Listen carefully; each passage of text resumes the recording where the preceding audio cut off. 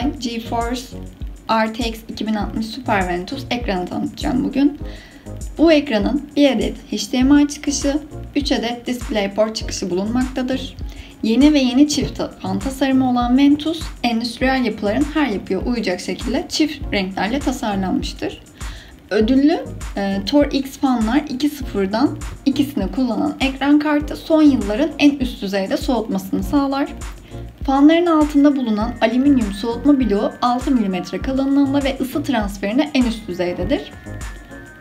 Yüzeyin arkasında ise sağlam bir arka plaka bulunur.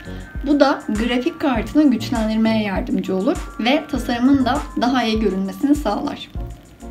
Genel olarak ürünün teknik özellikleri ise şöyledir. Ekran kartı chipset markası Nvidia'dır. Grafik işlemci GeForce RTX 2060 Süper'dir. Çekirdek hızı 1470 MHz'dir. Çekirdek hızı maksimum 1665 MHz'dir. Çekirdek hücre sayısı yani CUDA sayısı 2176'dır. CUDA bellek tipi GDDR6'dır. Bellek kapasitesi 8 GB. Bellek hızı 14 GHz. Bellek arayüzü 256 bittir. Ve maksimum çözünürlük 7680'e 4320'dir. VR desteği vardır. Güç tüketimi 175 volttur. DirectX 12'dir. VGA slotu PCI Express 3'tür. Ben ürünü Trendyoldan aldım. Aldığım fiyatı 3470'ti. Ürünün linkini aşağı bırakıyorum. Oradan bakabilirsiniz daha detaylı. Bu arada karta aynı anda en fazla 4 ekran bağlayabiliyorsunuz.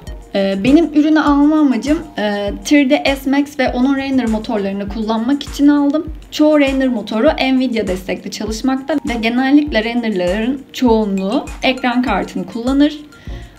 Oyun oynamak için de tercih edilebilir. Hem oyun oynayanlara hem de oyun tasarlayanlara göre bir ürün. Performansı beni tatmin etti. Kullanmaya başladığımdan beri bir sorun çıkmadı. Fiyatını da hak ettiğini düşünüyorum ben. Alacak arkadaşlara tavsiyemdir. Bir sonraki videomda da hem sistem toplama hem de test ettiğim video gelecektir. Ekran kartının çalışma sistemini de orada göstereceğim.